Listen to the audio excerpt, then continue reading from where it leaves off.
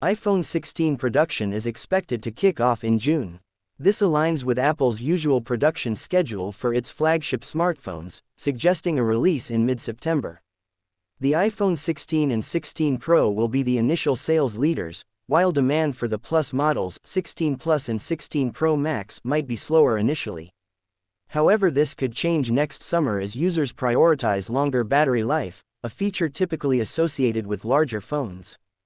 These predictions come alongside previously leaked photos of the iPhone 16 series models, which generated discussion around the return of a vertical camera design for the iPhone 16 and 16 Plus, reminiscent of the iPhone X era. The iPhone 16 Pro Max, positioned on the far left in leaked images, appears to be the largest yet with a rumored 6.9-inch display, surpassing the 6.7-inch display of the current iPhone 15 Pro Max.